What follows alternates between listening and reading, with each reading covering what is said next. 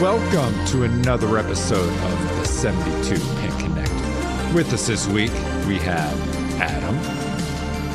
Hello, I'm not usually first. Josh. Hi. And the man who just flew across the country, Tom. Ooh.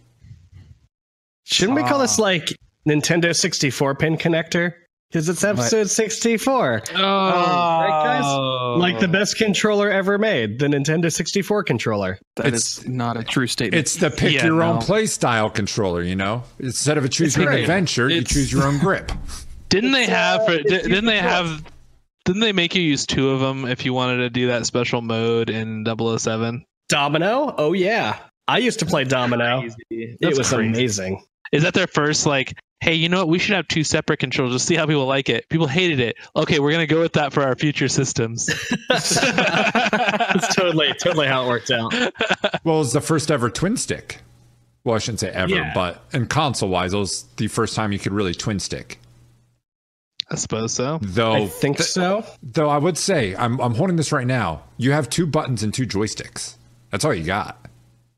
That's all you need, man. How you doing that? Shoot and then aimbot.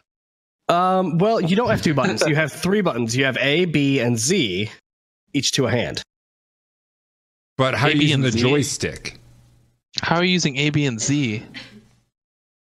On the Z's a controller, trigger. A, B, and Z. Like over here? Aren't they over here? I gotta look this up again. Z's a trigger. They're off to the side, right? And then That would you have be, Z. that's so weird. That does not feel good at all. I think really what it is. It was weird, but it was worked. designed for people with more appendages than we have. Yeah, I know. I wonder why Nintendo's they not decided to actually make it run by like a humans. plane. Yeah. Like, why did they make it look like a fighter plane? Maybe it was like Star Fox was a good game. It's kind of rolled with the design. The only big issue with the N64 controller, the only big issue with the N64 controller that I saw was that when you look at it initially, you never grabbed it by the middle and then the right side. It was always the left and the right side. So you had this, big appendage hanging down in the middle of where you're putting your hands.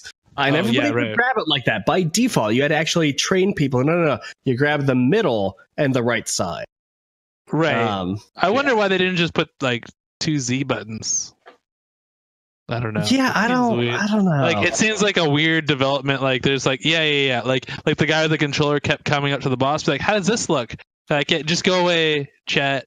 We're busy trying to like work this thing out. And like, okay. And he goes, he's like, do you have time now? He's like, no. He's like, I'm just gonna put a fucking another handle in the center. This guy's not even talking to me. like, how's this, big boss? And he's like, that's fine. Go away. And then they just did it. And like, whose idea was this? Like, I cleared it. I don't remember clearing that. I never would have cleared that. It's like he trying to go through old email. He's just hitting approve on fucking everything to get it out of his inbox. He sees the controller 3 months later. He's like, oh, fuck, what the hell did I do? Like, where was that? I was in somewhere. Because, like, it looks like it was created by accident. Like, I seriously doubt they got through it and they're like, oh, yeah, that's going to work. It feels good in your hand, though. I'm not saying it feels functional, but to actually just hold, it feels really good. It's comfy. Yeah, I mean, it wasn't so bad, but like, it's asymmetrical. It's like an asymmetrical little controller. If you took out the sides, you just have, a Joy-Con. Pretty much. Yeah. If you just took out the sides. They got worse because after that they did the fucking GameCube controller. Yeah, dude, the GameCube controller was fucking great. That's another controller that's really comfortable to hold, but the buttons are stupid. Yeah, I love the buttons. Love the buttons. The big ass A button is great. No, I get the idea, but it's a stupid practice. Just because you use it the most doesn't mean it needs to take up 80% of the fucking area. So the whole reason Nintendo designed it that way is that they wanted you to be able to tell what button was what without having to look at the controller. Because if you feel a PlayStation controller, every button feels exactly the same. If you feel an Xbox controller, all the buttons feel exactly the same. You can get tripped up. Most gamers, especially those who have been around the block a few times, won't get tripped up, but it does happen. If you don't have spatial awareness, maybe. Yeah, but I mean, like, I don't have spatial awareness. Well, you have a keyboard, and your keyboard, they're pretty much all the same. So, like, come on. Like, I'm just saying, still on a GameCube controller, you can grab that thing and know exactly where every button is without even looking at the thing. It's solving a problem that they made up. Yeah, and but the thing is you still don't know which one's the Y or X unless you add Braille to it or something. You're not gonna read the indents. The indents. Exactly. I use Dvorak. You know you're on you the would big use button. Dvorak. Idiot. I would like a keyboard where all the buttons are different sizes so that I don't get them confused in my fingers. Well, really, Guys, it's a height thing. So I need all the buttons to be a different height as well. Yeah, because that'd be nice. Because I'll never know which button I'm hitting unless it's a different height because they're all so level. It's weird. You see, that's why I have a speaker on my keyboard. So when my finger hovers over a key, it says the letter to me. It's like H, H, H. It just keeps repeating it. H, H, G, G, G. And it's also why I don't have a spell check. Text to speech all over I am again. totally building this mechanical keyboard right now. I'm writing up the design plans. We're gonna make this shit happen. All right, cool. We'll just send it out to a quick prototyping, see what we can get for those keycaps will be the most expensive keycaps ever created. Yes. They all have. I'm envisioning them all to have their own motion detector per, and then also have a speaker per, for no reason other than it's just ridiculous. I also think that the tops of the keys should all have a screen on them. I like this idea, just in case you want to change. Yeah, and you can upload whatever images you want for all of the keys. Just in case. Well, that way you can this. switch to Dvorak if you want, Or you could watch videos on your keyboard. I want to watch different video. 32 YouTube videos simultaneously. On a very tiny Every screen. key has got a different Twitch stream. Yeah. Although what would be really cool is if you could make them all linked together and then the whole screen is it's a little screen down here with the whole Twitch stream, so everything dancing around, and the whole time you're going H, H, H, G, T, Y. You see, Right, so I'd use these that are all keyboard. terrible ideas. Okay, yeah, well, I mean, it's not like Nintendo did any better. It just gets worse. It's gotten very worse. It just keeps getting worse. I'm playing a lot on the Switch, and I just can't get behind the controller. I just can't get behind any aspect of the controller. It's so boxy and annoying, and I want to play it portable. The worst part about it is the D-pad and the buttons and the joysticks and the R and L's. It's the whole controller. It's awful. I can't it seems like it's designed to look good, but not necessarily feel good. The only thing I don't like about the Joy-Cons is I don't like them in split mode, right? I don't like playing with an individual Joy-Con. I love that. That's the only thing about it I like, is I can be relaxed, just kick back on the couch and play. Oh, no. The split controller mode, when you're using two of them, totally about that. I'm totally about comfy gaming. I'm sold. No, but let's say you're playing Mario Kart and you've got two pair of Joy-Cons, right? And you have four people who want to play. So you each get one side. It's fucking annoying. The L and R buttons are honestly painful to use. And the lack of a real D-pad, I get why they did it so you could split them, but the lack of a D-pad just kills me. It's the first Nintendo system to not have a real D-pad unless you buy a different controller. I picture the Switch to be used by really, really buff guys that can't get their hands close together because their biceps are too big. So they're like, "This is perfect," and they're just have their hands that's the key Nintendo demographic right there. Yeah, for sure. Just bodybuilders are their target market. That's what I'm imagining.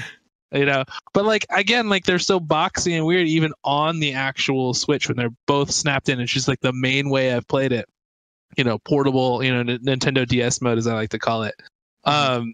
It's just I can't. The thumbstick on the bottom is too far to reach down and move the camera. I have to take my hand off of that to move the camera around. I have to take my hand off of that to hit any D-pad. I can't thumb roll anything. It's just really, it's not super elegant. Yeah. See, I think a Pro controller would be way better. I use that mobile, no problem. I don't have an issue with that. I only play it mobile. I have no issues with the Joy-Cons attached. I don't like the bump. Fine, but it's not that great. It's not it's okay at best. It's just my hands slide around. It's just I don't know. I just can't get behind it. It's not perfect. It's so far from perfect. I will say this. As far as Nintendo designed controllers go, the Joy-Cons are probably the ones that are nearing the bottom of my list as far as the controllers that I actually like to use. Okay, I can see that. It just like even the Wiimote, even though it was really minimalistic and purely based around function, it felt decent to hold. Right, it wasn't great by any means, but for the games that used it, it got the job done, and it didn't. It worked. Yeah, it wasn't painful. The Joy-Cons, If the games I was playing weren't so fun, I'd probably hate it a lot more.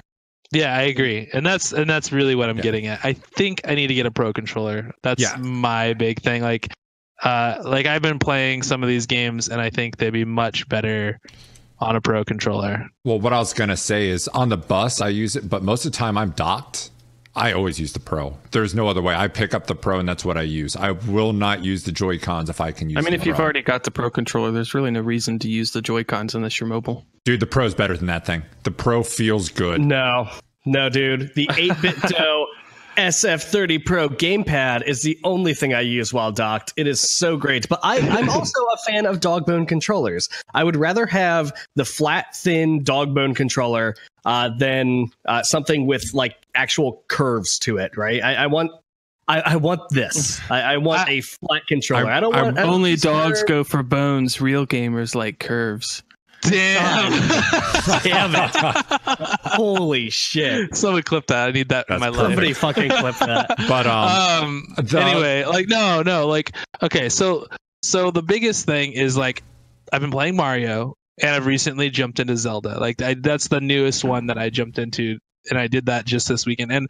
And the thing is I don't have any comfort, and those games are something that I want to enjoy and sit and like soak in, but the whole time I'm like fumbling around with this like square box and it's like sliding through my hands and I hate it. But again, going into Zelda, it's just so fun that I don't care. You know, a lot like what Tom was saying.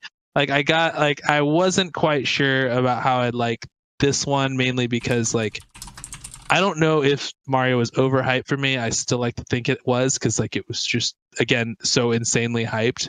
But like Zelda lived up to the hype immediately. Like immediately going into it, like you come out, you get your Nintendo DS, as I'm calling it, because I think it's hilarious to think that Zelda, that Link's running around in talking to Zelda through Nintendo DS.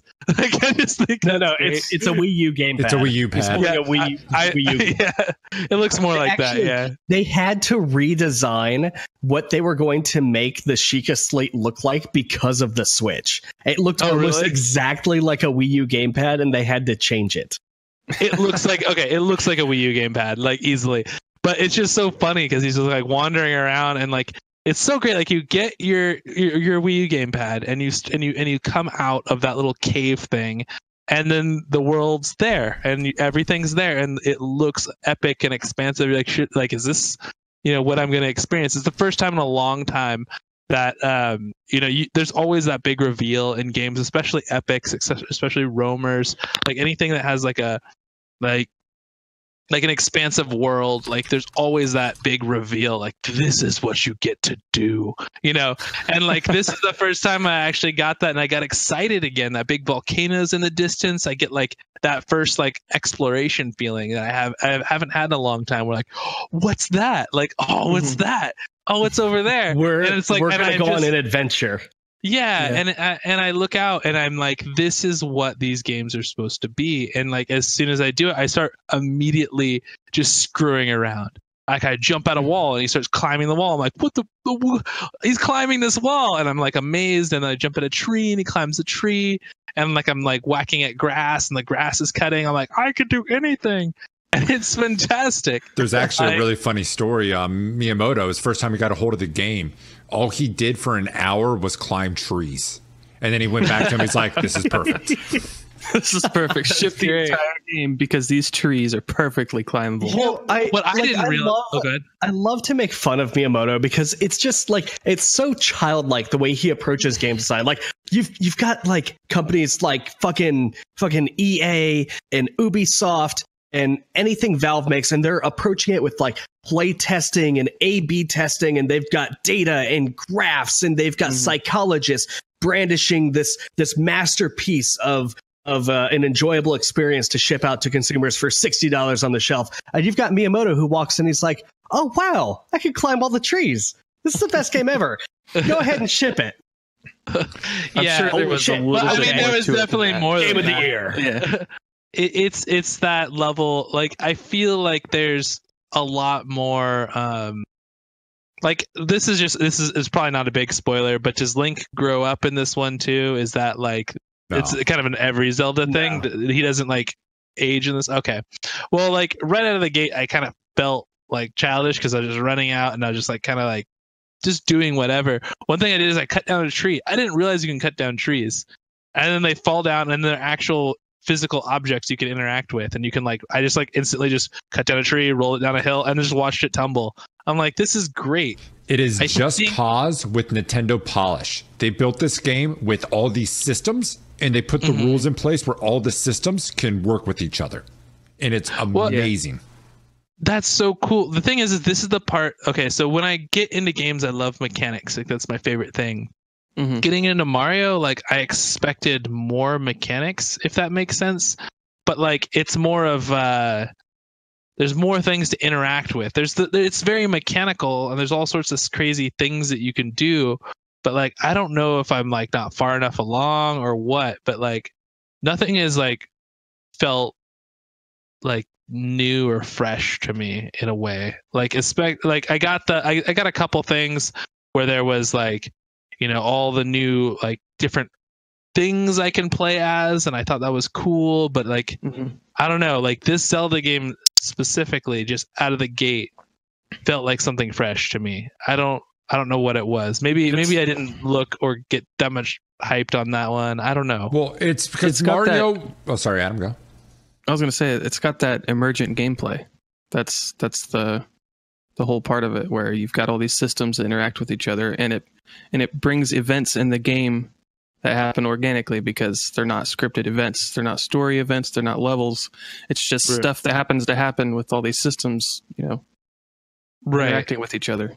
It's something that EA tried to do with Rift a while ago, and they just nailed in this. And also, Mario didn't bring anything new to the table. They brought in new gimmicks for Mario, but mechanically it was all the same. It was really well done, but it's all the same. Yeah, I mean, it's solid. Zelda's climbing is the game changer. I mean, there's some pretty cool stuff. I mean, I would say like even just the magnet out of the gate. Like I got the magnet, you get that right away. And I was just thinking of all the crazy things you could do with this magnet. And I proceeded to do a bunch of weird shit with this magnet. And it was really fun. And I like the creative aspect of it. And I've seen some things that you get, and I'm thinking like you get your mind like kind of thinking like, oh, what can I do with this? What if I combine this with this? And what if I try to do this and then this happens? And then you like the whole time you're just like imagining all these things that you can do. And I didn't get that with Mario. Like it was cool, and there was a bunch of cool like silly things you can do, but like I didn't get my mind spinning. And that's what I really love in some games, is when you get that opportunity. But I don't think you can do that without like a sandbox, like a true sandbox game. It's certain types of games that works with. Mario's never been one of those types of games. Right. No. I agree. So with Breath of the Wild, the climbing is really the gimmick, right? They added climbing because they just had to. The world wouldn't work well otherwise. It wouldn't feel good. It would feel artificially limiting if you walked up to a mountain and you're like, well, I've got a mountain in the way. That sucks.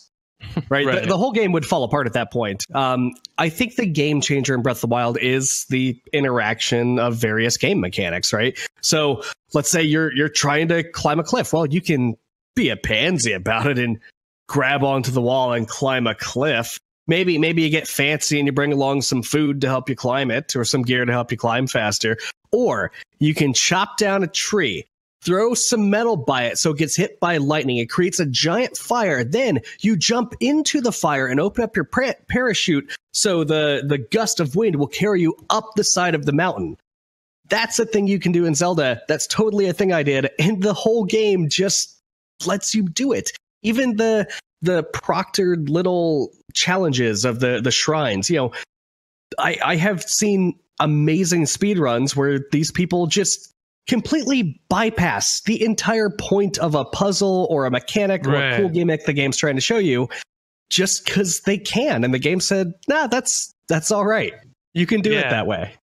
See, I think that's the big separation for me in like, I like to do a bunch of really wacky shit. I like to try weird things, but I think it's just, you know, it really just comes down, like, don't get me wrong. I love Mario. Like, I really do. I keep going back to it. I keep enjoying it. It's more of a hunting, finding, completionist game for me than it is a wacky sandbox experience. Right. And I expected it to be a wacky sandbox experience because there's a literal second level sandbox, right? You know, the desert level or whatever. But it's, I guess I expected something different than what it was. It's more of like a really fun collectathon, right? Than it is. It's a typical, great. It's a typical 3D platformer. Right. And it's great. It does it great. I will say this about Zelda. Come back to us in a month and a half, 2 months, and let me know what you think. You're not going to think the game's any less good, but to me anyway, Zelda fell off pretty hard once I got to the end game. And I can see that. And then at that point, it turns into what you're talking about with Mario, and I'm just kind of like, it's great. I'm not degrading it, but I think I've had my fill. Right. I mean, I'll definitely play through it. But it just seems like it's like from Mario, like I watched so many speedruns of Mario and so many crazy things that happen, especially Mario 64. And like, there's so many like weird, crazy things you can do. And I don't know why I was expecting like you to be doing outlandish things in this one, because everyone's like, you could do anything when I was, you know, getting hyped up for it originally. And that's where it came down. You know, that's where it really fell apart for me. It was really more of like, I expected more like some outrageous, crazy things in my head. And when I got there, it wasn't much. But I mean, you don't have to have those crazy mechanics and those crazy like things to like just have a great story. Like I finally jumped back into Divinity 2. Me and Tom played a little bit of that at one point, and then we ended up playing it again with Dark Soul and my wife again. It was really fun. I liked it. There was one, but we play with mods.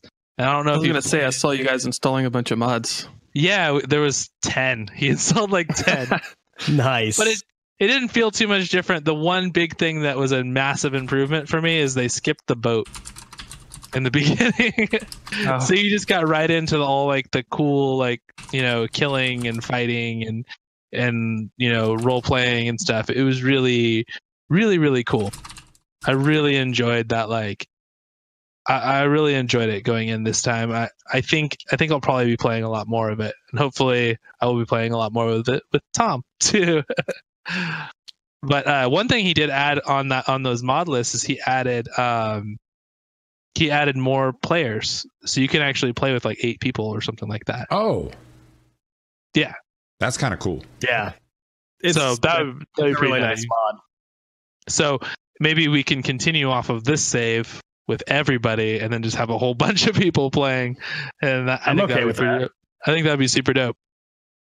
Yeah, I'll probably end up getting that game by mid-year, I would think. I got to get through that. Yeah. I really like it so far. I do not regret my purchase. Outside of my norms, though, all my time's going to fucking NieR because I got to beat that damn game. Yeah. Well, how many times do you got to beat that damn game? You don't just have to beat the game; you have to beat the game 4 times. Though there's 27 endings, but like our friend Dobby got one today where he walked away from a mission objective, and it was just this thing like, oh, bloody blah and bloody blah went the wrong way, game over. Like it was a very key time. So it was really funny how the game has all these endings they wrote. They're not like finale endings, but all these fun little jabs of like, hey, you fucked up in a really cool way. Here's an ending. Like if this was to actually happen, which I thought was kind of cool. Yeah. But are you really you need to finish that? So since you've been more into it, then is it Baldur's Gate? Then is that what it is, Josh? Well, I mean, out of the gate, it's Baldur's Gate. Okay. Out of the gate. I was just making sure since I have more time that it still stays. It was Baldur's Gate. It was Baldur's Gate before I when we played with Tom and I launched the first thing and I was choosing my stats. I'm like, oh, this is Baldur's Gate. This is great. And I got into it and we played through a good chunk of it. I'm like, yep, it's even more Baldur's Gate. It's 100%. That's Okay. what it is. I was just making sure really it stayed with it. Yeah, that's exactly what it feels like. I mean, there's a whole bunch of really cool, like, crazy things you can do, like with different like spells, like Tom was saying that I didn't get to at that point where we're like I was shooting a fireball at a barrel and it explodes and then fire is everywhere and things burn to death, and it's great because you're like making like you're kind of making traps. You're making like you're dealing with the environment a little bit more. It would be really nice to see how deep you can go. Like, can you fire like a water spell at the ground and then shoot like electricity spell at the ground? Like You can. Yeah. So that's the sort of stuff that like I want to see. I noticed the weird thing is this poison conducts electricity, and I'm like, that's interesting. I don't know. Like, so yeah, it's pretty cool. Like so far, just like fighting things. I want to see where I want to get off this little like beach area and see more of the world. Maybe see like different biomes, like maybe a forest area would be cool, or like a snow area. Anything other than just this beach would be great, because this is all I've seen so far. But it's cool. It's really cool. I'm excited to continue. And then that's pretty much. I mean, that's really all I've been playing. Really, just been having a really good time with it. I can't wait to get back in. Did you get anything this week, Tom? Yeah, I did actually. I did. I between this week and last week, I actually got a decent amount of gaming in. This week, I'll go into that last because that's a big one. So did my first look at Enter the Gungeon. Bought that a couple weeks ago. Oh, nice. What do you think? Jesus fucking Christ, that game is hard. Yeah, everything about the game is difficult. Like there's no easy mode. There's no like I'm going through wikis. I'm reading about item builds and who to play with and how to basically make the game easier so I can get past the second floor of the Gungeon, and I can't. The answer is fuck you, get good. So it's great. I love it. The soundtrack is fantastic. It's a bullet hell dungeon crawler with the guns of Borderlands. I got on one of my first playthroughs, I got a giant shotgun shell that fired shotguns, and when the shotguns hit walls or an enemy, they also fired. That's awesome. It was fucking ridiculous. The whole game is just ridiculous and fun. I bought a gun and I wanted to see, how does this fire? How does this shoot? So I stood in the shop and I started firing, and the shopkeeper pulls out a big fucking ass gun and says, all right, everything is like double the price now. Get the fuck out of my shop. I was like, holy shit, dude. I didn't know. I'm sorry. So sorry. I didn't mean to. But yeah, it's a lot of fun. I highly recommend it. I love it on the Switch because I can, knock out a run. Switch game. It's so good portable. I can knock out a run. I can die real quick, and that's it. I was mildly disappointed with that game. Really. I got spoiled with Isaac and also with the interactions. Yes, the synergies. Yeah. I love synergies in these type of games when you can get different systems or items and stuff. I like to see when item A plays off item B and affects item C. Right. I like when that happens. I can see that. I don't know how this much doesn't this do does that later on. Like I haven't seen all the items. I guess that's stuff, true. But yeah, I'm I haven't got most of far them enough. Don't interact in that way. But I think the novelty more is just seeing all the guns, and the gameplay itself. I think it's more fun than the Binding of Isaac. Yes, just the combat in general is more fun right off the bat. It's way more interactive with the rolling and shit and flipping tables and. Yeah, I gotta it's a great game. It's just different. I gotta say, I'm loving the Switch for roguelikes. Like, I love roguelikes in general, like playing on the PC, but the PC is something where I want to sit down, I want to get involved in a game, I want to play something, big and long, or something super intensive like Doom or something else. Right. And the Switch is great for the pick it up and drop it games. The It lay has back been- and relax. I don't know, something about laying on the couch playing. Being on a couch makes Gungeon. roguelikes awesome. Yeah. Yeah, I can see that. Get Has Been Heroes.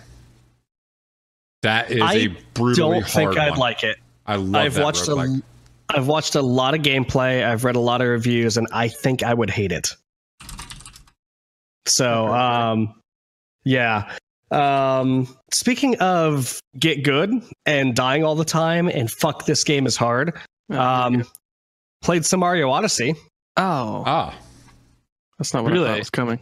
I did not think that either. I'm playing it currently. yeah. I have 502 moons.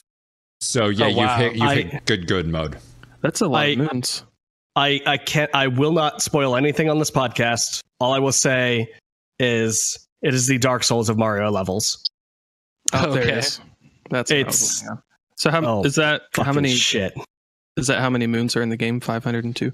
No, There's 1,000, I think, right? 1,000. Isn't It's essentially unlimited because of the way the store system works. No. I think like collectible though, it's 830. I want to say the game's fucking massive. Mhm. But yeah, it's I mean, I saw you there gotta was get something. good. I thought there was something that you can get at 999 moons. I thought there's something special that happens about there, but I don't know, and I didn't look at it because I didn't want to spoil it. But it Yeah, could be. the only thing It could be just like clickbait. Nothing. It could be there. But from what I saw, there was something. But we'll see. The only thing I've heard is that 500 is kind of your mark. But then again, I haven't really looked into it because, like you, I'm trying to avoid spoilers. Right. But first going through Mario Odyssey, it's the tutorial, it's the training, it's so your grandmother that's near death, or your kid brother that's like a year and a half old and still eats the controller can complete a Mario game from start to credit roll. Right. Everything in between is good, and there's some platforming challenges, but it's not too hard. It's a good balance. It's a Mario Sunshine style of difficulty. You get to 500. Jesus fucking Christ. Fuck that game. Dude, just 250. I will beat it. I haven't beat it. I've been playing this at least 4 times per day, this level, for the past 2 fucking weeks, and I cannot beat it. It is a fucking difficult level. And it's a gauntlet. There's no checkpoints. It is start That to sounds finish. super fun. Do not make a mistake. It's a lot of fun. It's some of the best platforming I have ever experienced in gaming. It's great. I'm so- super hyped now. I'm super hyped now. Yeah. So I'm gonna grind out Mario super hard in the next Yeah. couple days. It's so good. Played some Rocket League, and I finally saw how Panic Button is putting stuff like Rocket League and Doom and other games on the Nintendo Switch. They actually internally render the game at about 3 pixels by 4 pixels and then blow it up to a 1080p screen to get it to run at 30 to 60 frames per second, depending on the game. What I've seen in videos of Doom and what I've personally experienced in Rocket League is that it will dynamically change your resolution. So the game will get super fucking grainy if a lot of stuff's going on, or if you get too close to a Really? lot of opponents really fast. It actually kind of fucks with you if the ball is far away and you're trying to get a good angle on it or see where it's bouncing, because the game just runs in a super low res mode. It runs well.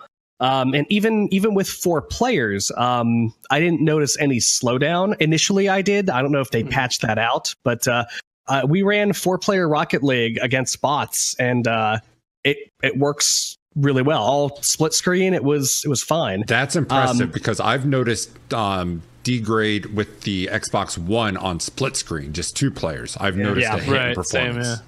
Same on PlayStation. Yes. I mean, it doesn't look great at all. I mean, the screen is tiny and dinky because you've got a 4-way split going. But B, it's also doing this like resolution like subsampling there too, so the game just turns into a mess of grainy soup. Sounds tasty. It's not Grainy awful. soup. Like It's what's for dinner.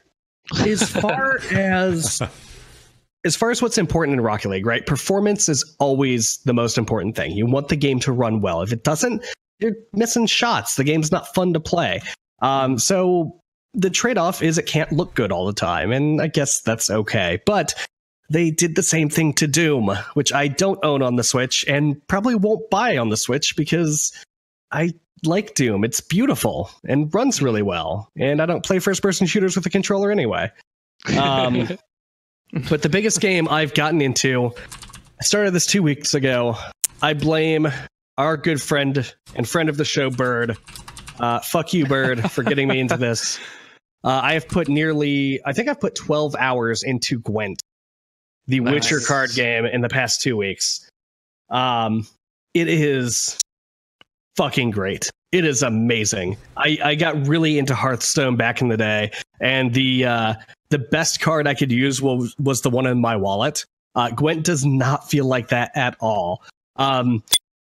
Around every corner, they're giving you packs of cards, and you don't even have to use them. Like, up until hour 8, I was still using the default starter deck that they hand you.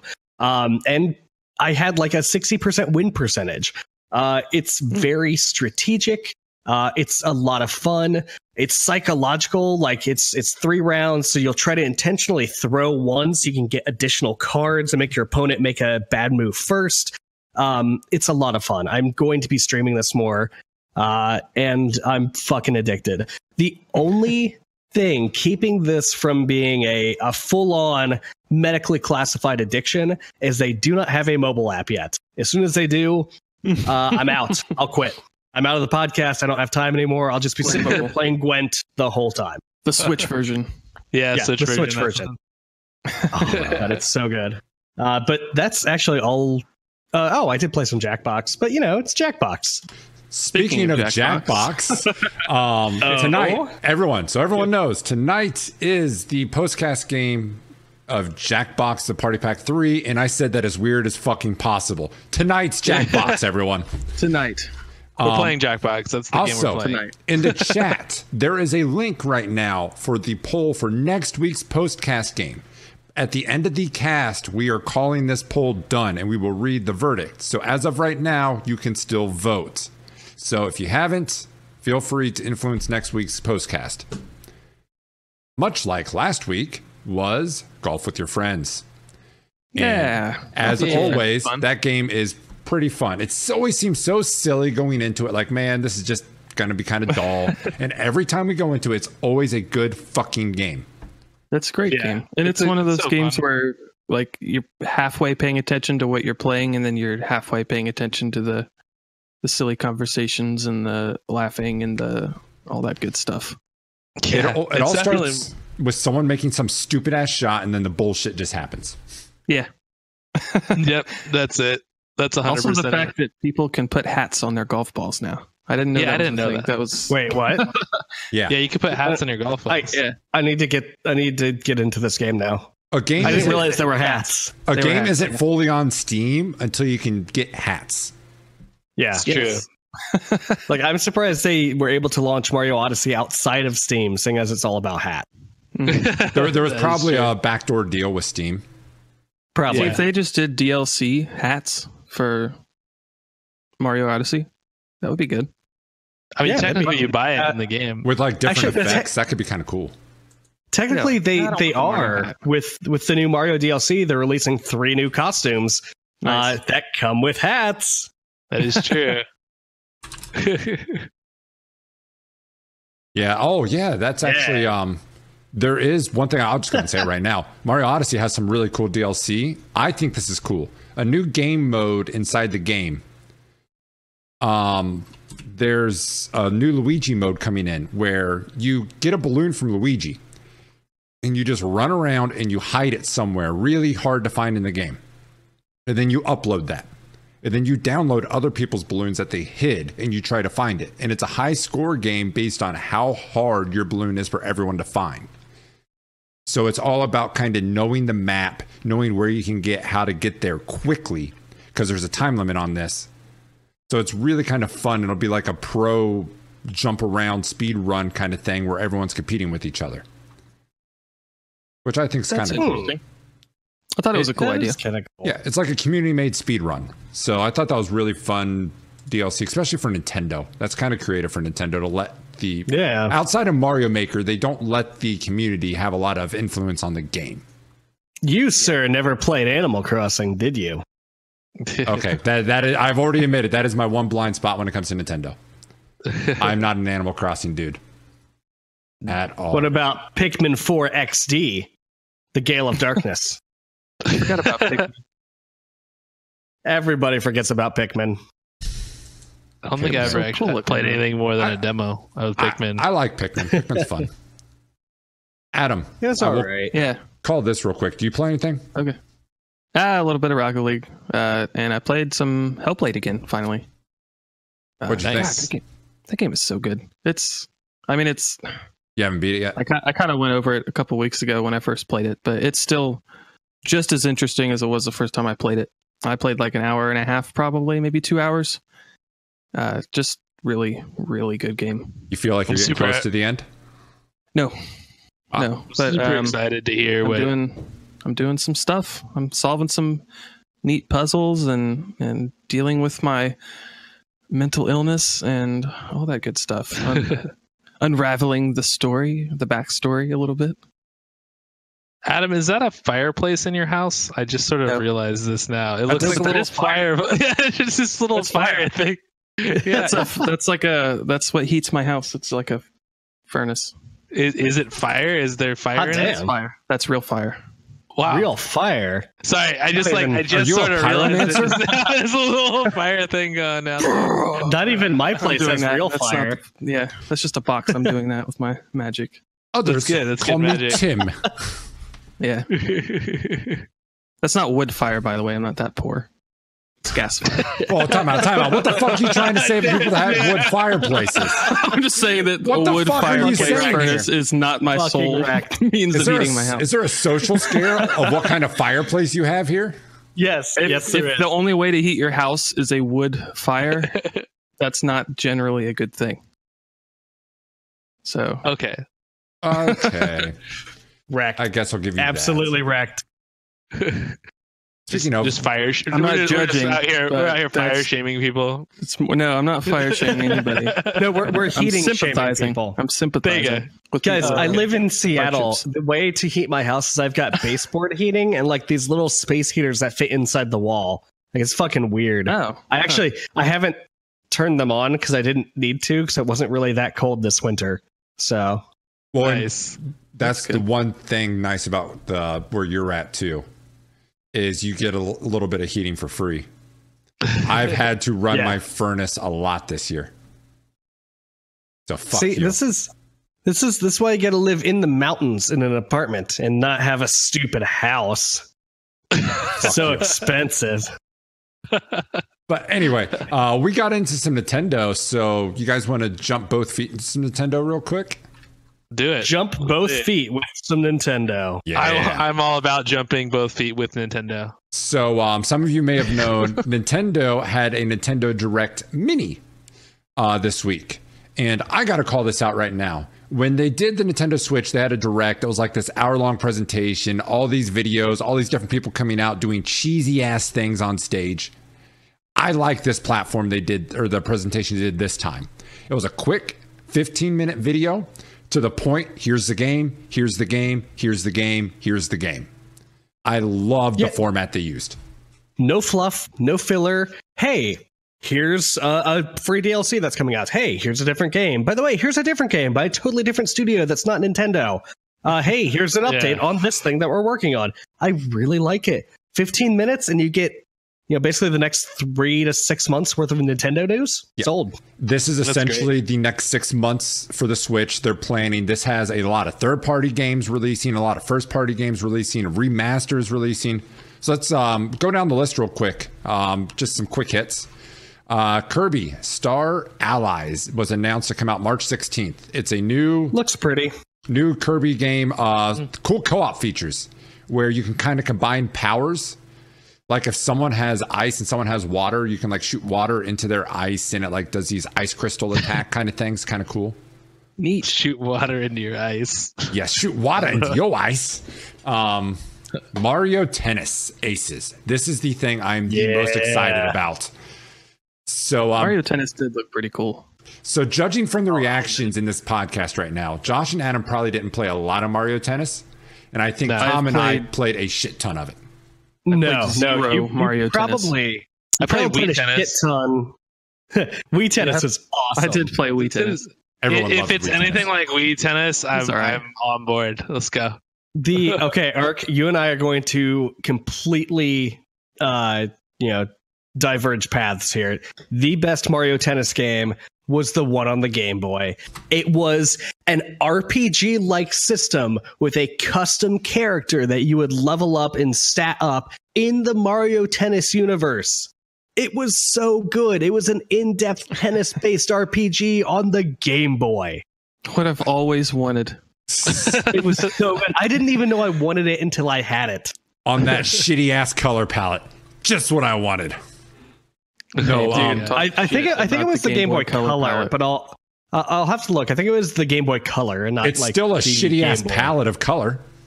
Dude, you don't need anything more than 256 colors. Did you see how good that Downwell game looked when I got the Game Boy Color palette? It's got like 3 colors. Yeah, green, black, white. No, it's like I don't need any more. Green, more green, and almost white, but kind of green.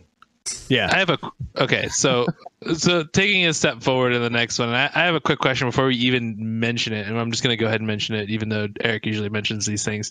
Donkey Kong Frozen Tropics is a port of Tropical Freeze. Yes.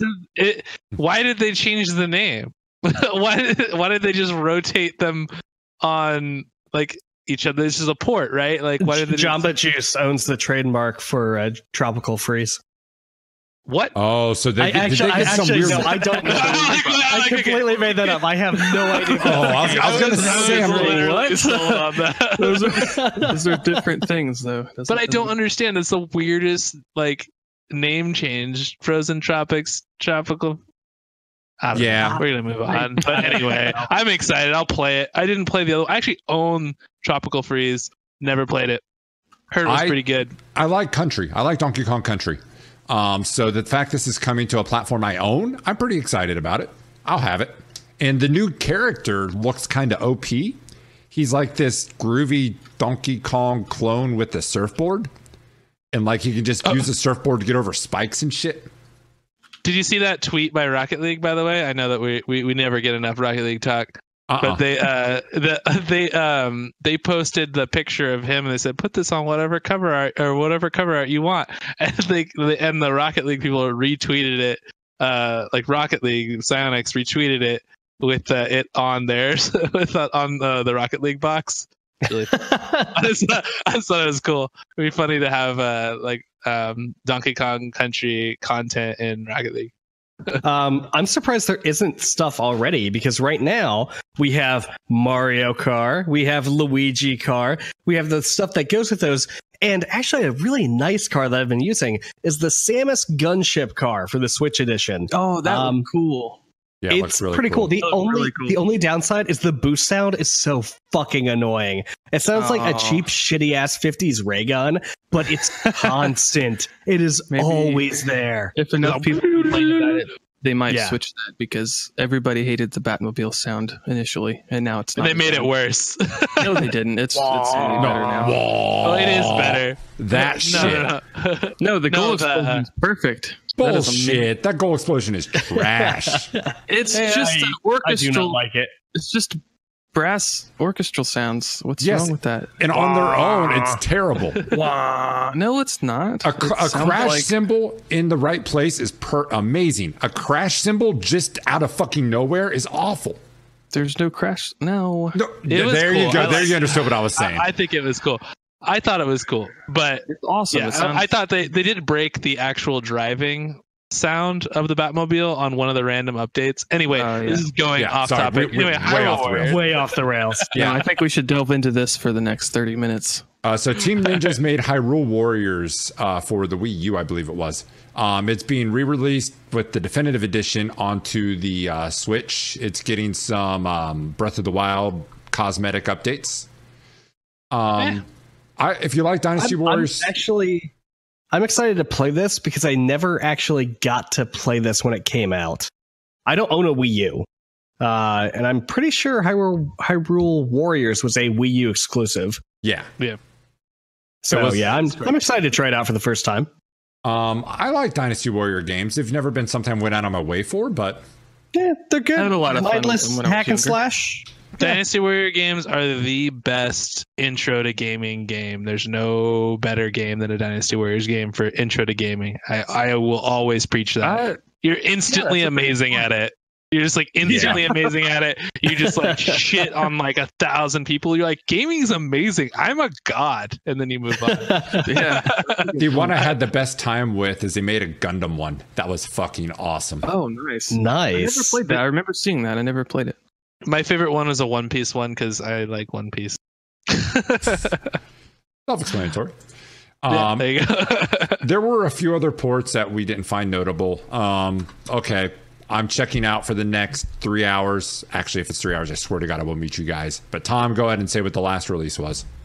It's happening. Dark Souls 1 is finally getting a remaster, and it's not only coming to the Switch. It's going to be on the Switch. It's going to release for PC. It's going to be on Xbox One, PS4. I'm sure I'm missing even more platforms. It's going to be fucking everywhere. The one super day. pretty. I'm buying this on the PC because you get 4K resolution and 2K textures everywhere. The one on the Switch is 30 FPS locked, which hurts me because all the other ones are locked to 60, but it's a price I'm willing to pay to play Dark Souls on the bus. Tom, the most important thing about this is that we get, not finally, because we get them all the time, but we get another day one Dark Souls release. If you've never played Dark Souls day one, you're missing out. Day one Dark Souls is the best version of Dark Souls.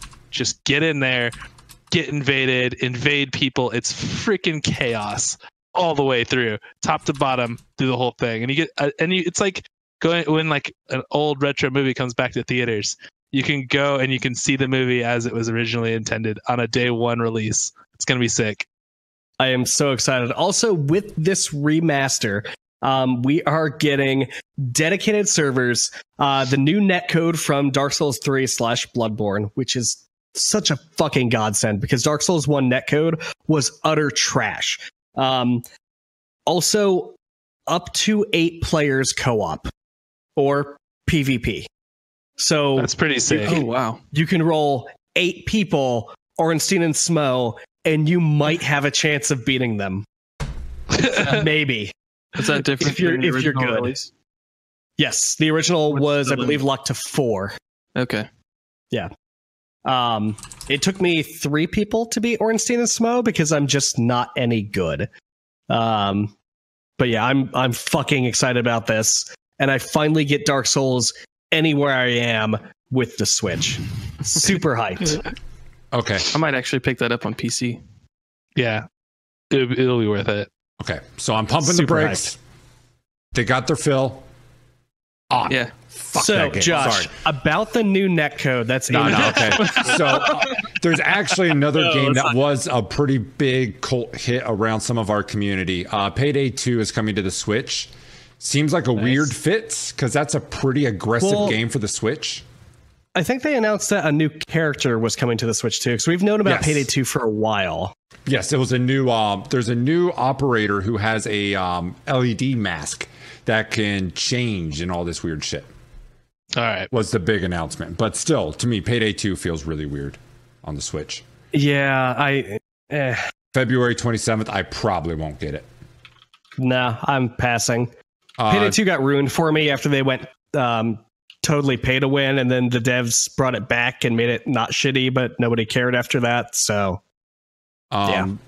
2 more releases I'll throw out there. I'll let Tom talk a little about them if he wants, but they're not big for me. The World Ends With You is coming to Switch. If you have not played The World Ends With You, it is fantastic. It was a cult hit on the Nintendo DS, an original IP by Square Enix.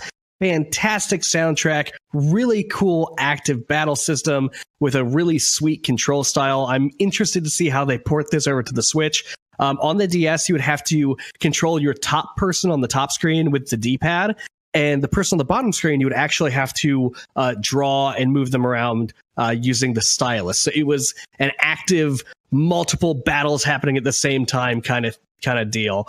Really, really cool shit. So I am super pumped to get to play that again. And the last game that we're going to call out is Wise is coming. I think to it's the Wise. Switch. Wise. The name was pretty long, but Wise I think was the core. Like, Yeez. we are butchering this pronunciation, and I do not know how to pronounce that. I watched it earlier today, and yeah. I can't remember for some reason. But it's a JRPG coming to the Switch. The world layout reminds me of Monster Hunter, but it's more of hack and slashy RPG, multi people you can switch between. It looks fun. I'm really happy about big ass JRPGs on the Switch because I think it works pretty well for jump in, get a half an hour of whatever done, and then jump right back out. Yeah, I might be able to finally tackle a giant ass JRPG again because I don't have to sit there for 6 hours at a time. I can jump in, jump out, and take it all in bite-sized chunks. Until you have a 45-minute cutscene that you can't get through because you only have 20 minutes at a time. No, that power button, man, that power button works everywhere. You click it, you're done. You put on your headphones when you get back on the bus, hit the power button, video starts right back up. So good. So good. So good. And with that, I guess there's one more little fucking thing. Mario Odyssey gets some photo filters for all those who care. Yeah. Yay! Yeah, new filters. One of them. This is going right to my Insta. Yeah. Yeah, fuck that noise. Anyway, we got a little more news. It's not Nintendo centric. Twitch bought the exclusive rights for the Overwatch League, which, by the way, started this week. Did you guys? Awesome. That's pretty Did cool. you guys watch any of that? Yeah. Nope. Yeah, so good. It was I so meant to, good. but I completely didn't. Those casters are on point. They've been watching them in the preseason, and you could tell. That's good. Yeah, it's sick. good. They all the teams I'm have their own excited. custom skins for Overwatch League. Everyone looks super sharp. Nice. The arena looks super dope. It wasn't as big as it's the Blizzard Arena. This is in LA that this is all taking place in, which is pretty cool, but it's also like kind of small. It seems really small. I don't know if that might just be me, but it's really, really cool, really super hype. Like the background, like that they're in is all like a big display, and it'll change like colors and like it'll show the actual like the arena across like the whole thing, and it'll truncate down into like a normal display, and you can see like the game right there. It's super dope. Really cool. Check it out. It's going to be amazing. Yeah, I think all of our hype on Blizzard getting into the game with some Major League Sports influence was well placed because out the gate, this is great. So I really I feel two ways about this. On one hand, of course, Twitch is going to have the content, right? On the other hand, it kind of bums me a little bit that they have the exclusive streaming right because I really wanted to go to the shitty bar down the street and I wanted to sit down, have a beer, and watch my Overwatch game on ESPN 12. That's what I really want. Well, why don't they just? I mean, you can always ask the barkeep. That's what I'm going to call him. Hey, could you like fire up whatever streaming thing you use and put on Twitch? Yeah. No, Overwatch the OVER. Oh shit! No, never mind. I'm leaving. Bye. Just bring in a Chromecast. Or, just walk up to the screen and like plug it in, walk out. Yeah. you have a phone. Just saying. You have a I'm phone. not gonna watch on my phone at a bar. That's why I go to a That's stupid. bar. Yeah. You go to a bar to watch TV. I love. Yeah. Yeah. A lot of people that's go to. exclusively why I go to a bar. Yeah. A lot of people go to bars to watch sports games. I want to watch my eSports game at a bar. I think it's great. You go to a bar to watch a sports game because it's pay-per-view or you don't have access to it. No. You go to a bar to be social. Let's just get right into it. You go to a bar to be social. You can go somewhere where they give you beer and food and snacks. Both snacks and food are the same thing, but I'm going to mention them twice because it's important. It's okay. You don't Irk owns have a to clean house. Eric owns a house now, so he feels like he can't leave. He's got to get his money's worth out of it. Yeah. No, I'm just explaining like why I went to a sports bar in the past was for pay-per-views and stuff like that. If I was going to watch something. It's a social place. You go order some food, get some drinks. Get crunk. Can we keep the term barkeep though? Can we start using I'm gonna call him bartender from now on? The barkeep. Excuse me, barkeep. Yes. Yes, barkeep. Please turn on the Overwatches, please. A pint of ale for my comrades. Give me a pint of your finest ale. Oh, that'd be awesome. Just slam a coin down on the table. Bam. That's Adam, not nearly enough. You need to go in with dollar coins and do that accent at the pub in the green. Jesus Christ. It's an English pub for those of you who don't know. Really it would probably be would awesome. go great. Most barkeeps, as I'm going to continue to call them, would laugh their ass off. In our next news item, Eric is selling his house to save up some money to buy the HTC Vive Pro, which has double, ladies and gentlemen, the resolution per eye. Odds are I won't get the 2 eyes. I won't get the Pro, but to me the biggest announcement out of this was they are actually launching the wireless adapter. Oh, that's pretty crazy. That's good. No price, no date. The wires don't bug me though. Like, it would be nice if it came with it, but I'm not going to go out and buy an adapter just to get rid of my wires, because then I have to worry about a battery pack and charging, and I don't need that, and I don't have a big enough space for the wires. Yeah, I don't need that, dude. You could be like those old squirt guns that came with like a backpack, and then that's what you'd live your life. Dude, I had one. I fucking had one. They were great. So I have totally gave myself whiplash pretty much with the Vive because I've stepped on the tail while I went to stand up. Oh man! So you're pushing up with the same. Fair, if anyone wants to do that, that would be you. If anyone out of the group would do that. Well, I'm in a shooter. You got to get into it, man. I'm down on my I'm taking a knee, leaning across, and I go to stand up real quick. And the foot I'm pushing up with is the foot that's on the tail, and my head just boom. Rookie mistakes. That's amazing. I lost my headphones there, but yeah. So I'm kind of excited about that. See, it's all over again. It's inevitable. Like, see, you're just reenacting it there. And you listen to the exact same thing with regular headphones. It's the goddamn cords. You get rid of them. It's awesome. But yeah, VR Pro also comes with the capability of 4 lighthouses. So for you Vive guys, and I think even Oculus for this point, when you have the lighthouses in opposite corners, you can still lose tracking if you get close to one of them. With the 4, in theory, it makes it very difficult to lose tracking. And these are the 2.0 lighthouses. Additionally, with 4 lighthouses, not that any sane person would use this, but if you opened up like a VR arcade, you now gain the ability to have 10 by 10 meter play spaces. Oh, wow. Fucking huge play spaces. To be fair, I've heard that you could actually almost push that with the current lighthouses. It's just they don't say it because of the reliability factor. Yeah, I can see that. It's kind of like the Kinect, where the Kinect can only track 2 people. There's no price yet. But I've done Kinect with 5. So you said there's no price yet? No price, no release date. I was going to say it's pretty high cost of entry.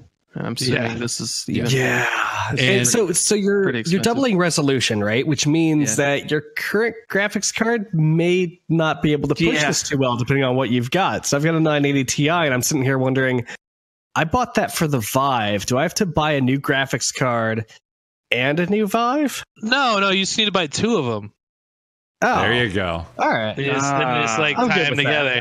One 980, 1080 per eye. I'm thinking just building a secondary VR rig using the same lighthouses, but doing multiplayer Gorn in the same play space.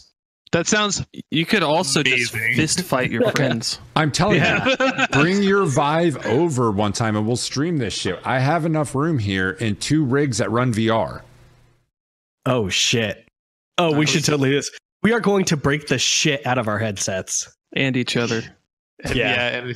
I'm not worried about that. I'm pretty cheap to fix. Headsets are not. Well, the problem I don't think is that's true. I think you should a plastic roll. Sir, you live in America. You live in America, sir. Healthcare is not cheap. Yeah. He's like rolling in the ambulance. Is the Vive okay? Yeah, this one trip costs $300. what's bad news for you, Wait, Tom? $300? What kind of shitty area do you live in? Yeah, I live in California. $300.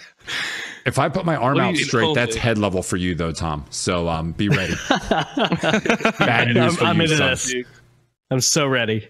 All right. We had a couple more news items. A few weeks ago, we told you about the Swatter that actually got the guy killed. Well, there's been an update to the story, and the dude that called in the SWAT is being charged with involuntary manslaughter. Hooray! Good. Got him. Fuck Wrecked. that guy. Yeah, Piece of shit. So don't do this, kids. It's really fucking shitty, and you'll go to jail. Going to jail. Jesus, that's Jail. For Call of Duty. You're going to jail for Call of Duty. That's where it's Not where it just Call of Duty. started It was from? like there's like a $1.50 or $2 bet or something shitty like that too. That he got swatted over.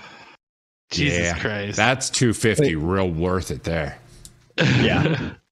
Fight me IRL. Yeah, you'd probably you'd never mind. We're done. Gorn VR in his room. Fight me Gorn VR. And one little tad bit of news. Not to be left in the dust by 2K and Blizzard, EA is starting up. Well, I guess they already kind of had it, but starting up their own official eSports league for FIFA. This is a game that already prints them money, so now they're going to make a eSports league around it. Okay. I don't know. It could be good. Does FIFA have a good esports scene? I know it has a esports scene. It has a huge it's following. pretty. It's actually a giant game. We don't. Well, I know it's a get giant game, any of that news because none of us play sports games. I mean, aside from Dota 2 and Overwatch and Rocket League, of course. Well, I play 2K. I like 2K. I mean, you could probably still have a big multiplayer game without a big esports scene. So how does how is FIFA like okay? So if you look on esportsearnings.com, FIFA 17 is 30th on the list, making about $1 million. Yeah. So But that's without an official. What else is around it? Like what? I mean, around it is For Call of Duty reference. Black Ops 2, Quake Champions, FIFA Online 3, Super Smash Quake Brothers. is that low? Quake 3 Arena is 34th.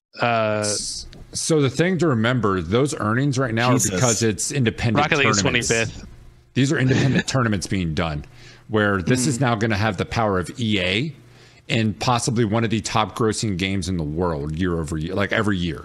Yeah. This is the top selling game for EA every year is FIFA. Well, also keep in mind that these earnings, esportsearnings.com, it's a great site, by the way. You guys should check it out. It's pretty nifty. Until the money is actually earned, it's not updated. So like Overwatch, for instance, they have about, it's like 5 million. That's going to go up quite a bit. What's number one? Out of curiosity. I think you might know that, Tom. It's Dota 2 at 131 million. And then Wait, million? Okay. Yeah. Oh, yeah. Yeah. 131 million. Over how long? League of of a Legends is period? right behind. What's seventh? Seventh is Hearthstone. Really? What? Yeah, you gotta buy those cards, man. You gotta buy those cards. They don't actually give you a prize pool when you win a Hearthstone tournament. They give you a couple premium cards, and by a couple, I mean literally 2.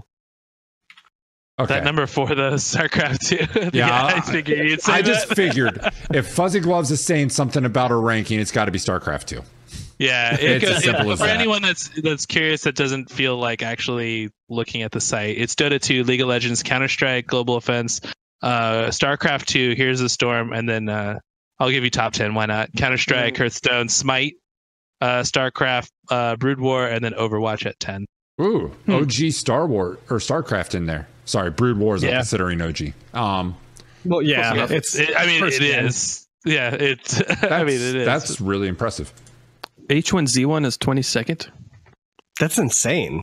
That Well, it's they even have on that, the well, list. the thing is like when you go into those, a lot of them are coming down to like one big tourney. Like H1Z1 had a big invitational that was like shitloads of money. Right?